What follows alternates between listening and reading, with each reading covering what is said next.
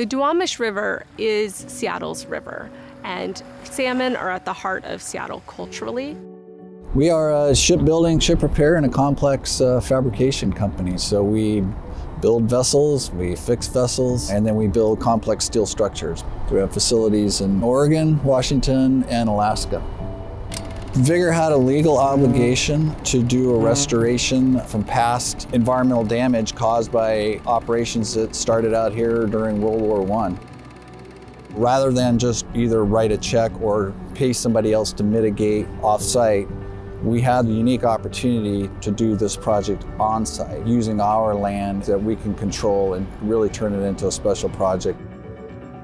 Estuary habitat is vital for Chinook to be able to feed and rest and bulk up before they enter the ocean. The goal of the project is really to see if we can successfully create quality salmon habitat in an urban environment, and to create a habitat that can offer salmon a resting spot and a feeding spot on their migration out the Duwamish River to the ocean.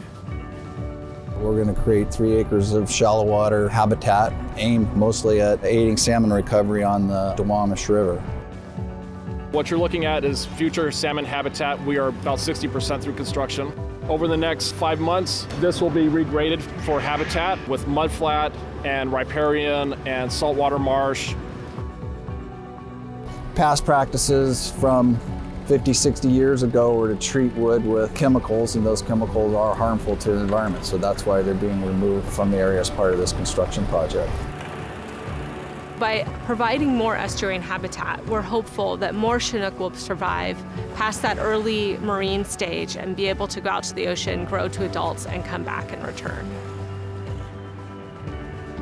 We chose to build this project because we wanted to show that habitat can be incorporated into an existing industrial facility, that these things can exist together. We could not think of anybody better than Long Live the Kings to partner with on this. They have the expertise, they have the knowledge, they have the network in the region. We are working with the University of Washington and the Wetlands Ecosystem team, and they have a lot of experience sampling and studying urban habitat.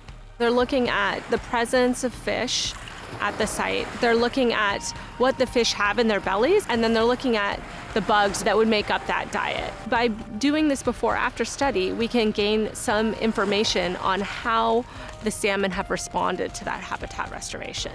And if we do see a positive response, then that information is really important to be able to share with others in this estuary or in other urbanized estuaries.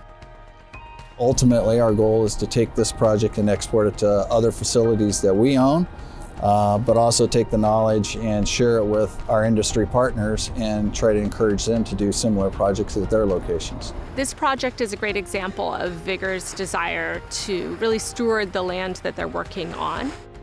Walking your talk, this is what we're attempting to do here, and demonstrating that it can be built and be successful. Every acre of habitat that we can create in the lower Duwamish matters.